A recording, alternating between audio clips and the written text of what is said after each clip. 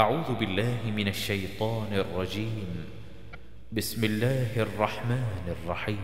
By the winds that scatter broadcast, and those that lift and bear away heavy weights, and those that flow with ease and gentleness, those that distribute and apportion by command. Verily, that which are promised is true. And verily, judgment and justice must indeed come to pass. By the sky with its numerous paths, truly you are in a doctrine discordant, through which are deluded away from the truth such as would be deluded. Woe to the falsehood mongers, those who flounder heedless in a flood of confusion. They ask, when will be the day of judgment and justice? It will be a day when they will be tried and tested over the fire. Taste you your trial. This is what you used to ask to be hastened.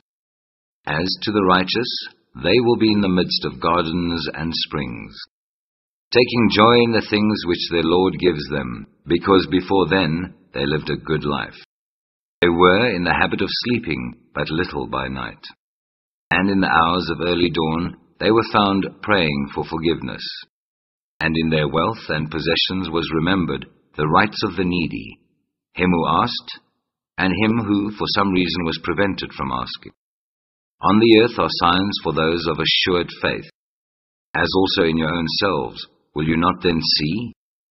And in heaven is your sustenance, as also that which you are promised. By the Lord of heaven and earth, this is the very truth, as much as the fact that you can speak intelligently to each other. Has the story reached you of the honored guests of Abram? Behold, they entered his presence and said, Peace.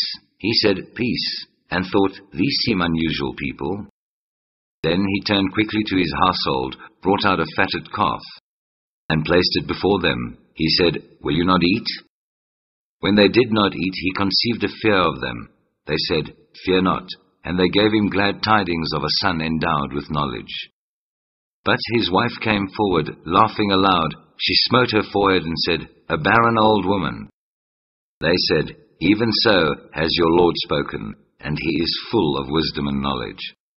Abram said, And what, O you messengers, is your errand now? They said, We have been sent to a people deep in sin. Bring on them a shower of stones of clay brimstone, marked as from your Lord for those who trespass beyond bounds. Then we evacuated those of the believers who were there. But we found not there any just Muslim persons except in one house. We left there a sign for such as fear the grievous penalty. And in Moses was another sign. Behold, we sent him to Pharaoh with authority manifest. Pharaoh turned back with his chiefs and said, A sorcerer or one possessed. So we took him and his forces and threw them into the sea, and his was the blame. And in the Ad people was another sign. Behold, we sent against them the devastating wind.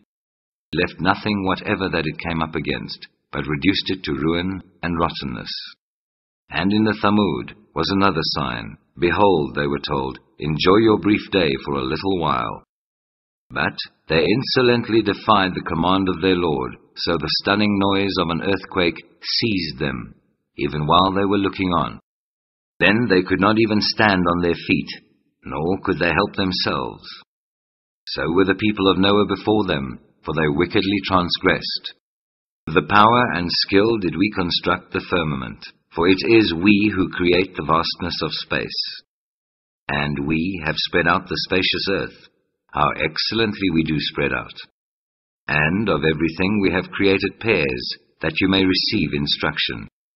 Hasten you then at once to Allah. I am from him a warner to you, clear and open.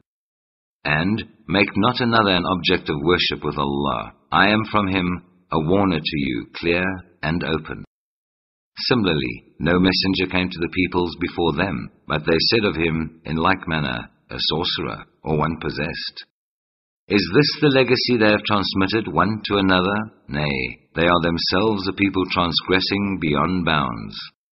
So, turn away from them, not yours is the blame.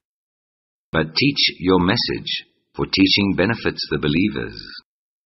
I have only created jinns and men, that they may serve me. No sustenance do I require of them, nor do I require that they should feed me. For Allah is He who gives all sustenance, Lord of power, steadfast, forever. For the wrongdoers, their portion is like unto the portion of their fellows of earlier generations. Then let them not ask me to hasten that portion. Go then to the unbelievers, on account of that day of theirs which they have been promised.